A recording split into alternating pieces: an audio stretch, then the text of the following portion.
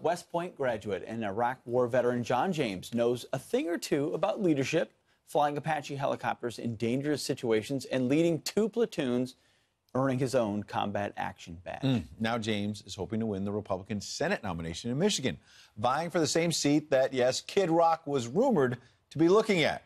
Army vet and Michigan Senate candidate John James joins us live now. Good to see you. Thank you for having me. We talked via remote a couple weeks back. Colin Kaepernick was in the news then. Here he is again. Sports Illustrated giving him the Muhammad Ali Award for courage, that he's a hero. Well, I can say unequivocally, I believe that Sports Illustrated got it wrong on this one. I can think of a number of folks who have done great things. And it would have been nice for Sports Illustrated to use this platform to elevate someone who brings us all together. That's the reason why I got into the military to begin with. Pete, I'm sure you understand. There are some things out there bigger than us.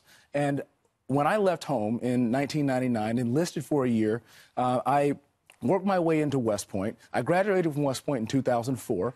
I became a Ranger qualified Apache pilot and flew 750 hours combat over Baghdad in Operation Iraqi Freedom, 0709.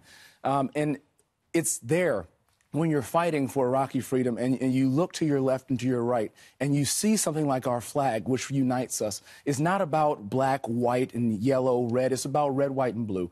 And those things that unite us, that's what makes us truly great as a country. So, John, tell me this, though, because that's all true, and I agree with all of it. But tell me why, when you go to Washington, you'll be different than everyone else that's sung that tune, and it's gone there. And you're going to say, okay, when I'm faced with a tough vote or a difficult decision, I'm going to make the tough call, even if it means some criticism from a lot of people. Because I've been making tough calls my whole life. For half my life, from the time I left from West Point until the time I went to business, from the battlefield to the boardroom, it's not about what's convenient. I'm running because I truly believe it's not about our convenience.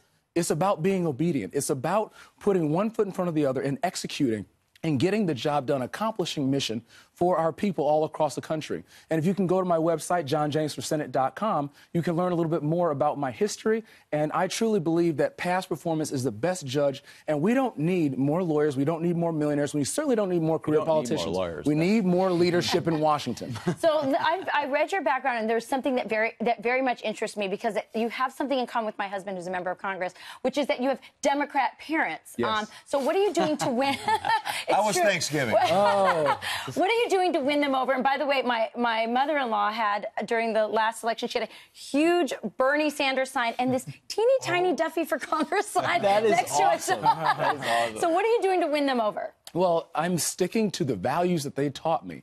My father was born in 1941 in Starkville, Mississippi, lived directly across the street from Mississippi State University and couldn't go there because he's black, but because he refused to accept victimhood as his destiny, because he worked his way up with one truck, one partner, and himself. In this country, you can work your way into the legitimate economy if you refuse to make excuses. And I believe that from the toughest situations, he served in the military as well. He's a Vietnam veteran. He has served this country honorably. And I truly believe that in the state of Michigan and all around the country, we have the opportunity to broaden the GOP tent to not just include the old guard, but to broaden our tent to include millennials and minorities, folks who are actually conservative, who haven't had a Republican to vote for. Let me get you to a couple of important issues, which is last night, overnight, we're talking about this tax cut that passed. If you win the GOP nomination, you'll take on Democrat Debbie Stabenow. Anytime she wants to come on the show and tell her side, we invite her on. But she voted against the tax cuts last night.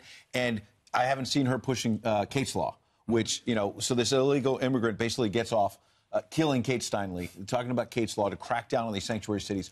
Why hasn't that gotten through the Senate yet? And would you support it? I would absolutely support Kate's Law. I would absolutely support defunding sanctuary cities. Logic, it might be tough for some of our friends on the left to grasp, but if you receive federal funds, you must, at a minimum, abide by federal law.